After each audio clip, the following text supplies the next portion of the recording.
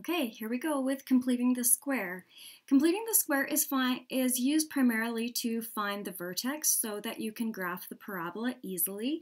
We know this is a parabola, we have an x squared, and from this form we cannot tell the vertex easily.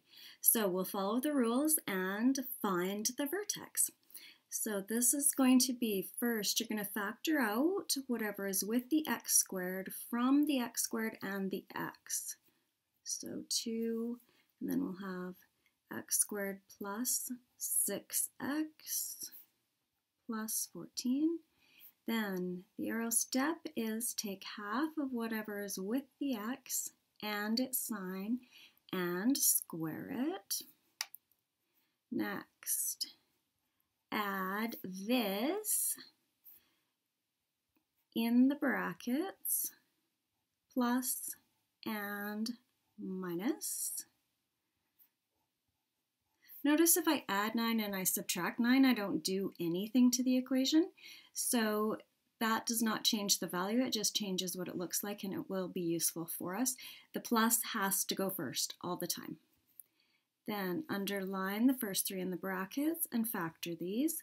Well, these are always going to be whatever you wrote in that little arrow step. Always. So you just copy it. It's the easiest thing ever. Or you can think through and do x next 3 and 3 and oh yeah, x plus 3 in brackets squared. And then the 2 is still attached to these first 3 because they're factored, and now we have to distribute it to the negative 9, so that gives us negative 18 plus 14 here at the end, and now simplify. So 2 bracket x plus 3 in brackets squared minus 4. Oh look, our favorite parabola. So we can tell a ton of things from this. We know this 2 is a vertical stretch by 2. This is left 3. And this is down 4. All of those starting at our basic parabola.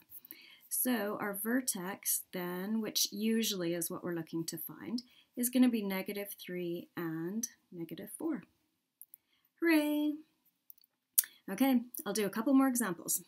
So number 2, I'm going to factor out the 3. And I've got x squared plus 2x, end of bracket, plus 1. Arrow step, plus 1 in brackets squared is still 1. 3 bracket x squared plus 2x plus 1 minus 1, end of bracket, plus 1. And stop the video here and try it yourself first and see if you can finish off. Equals, factor those first 3, x plus 1 in brackets squared, because I'm just going to look there and copy that, and then I have to remember negative 3 plus 1 equals 3 bracket x plus 1 in bracket squared minus 2. So I can see my vertex is negative 1 and negative 2, among other things.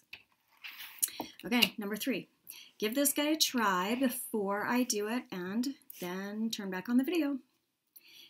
Here we go. So 2 has to come out of the x squared and the x, even if it doesn't come out nicely, that's okay. Half of this, so negative 3/4 squared is 9 over 16. Stop the video and try now if that was a panic moment for you. Equals 2 bracket x squared minus 3 over 2x plus 9 over 16 minus 9 over 16 equals 2. Factor those. And this is when it's really great to remember that it's sitting right there in the arrow step.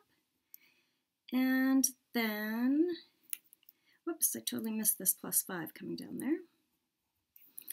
2 multiplied into here is going to give me negative 9 over 8 plus 5 is 40 over 8, or you could just use your calculator, equals 2 bracket x minus 3/4 in brackets squared plus 31 over 8.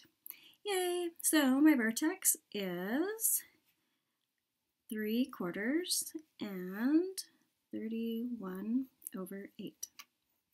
Ta-da! You'll use completing the square a ton, so learn to love it. It'll be a great one.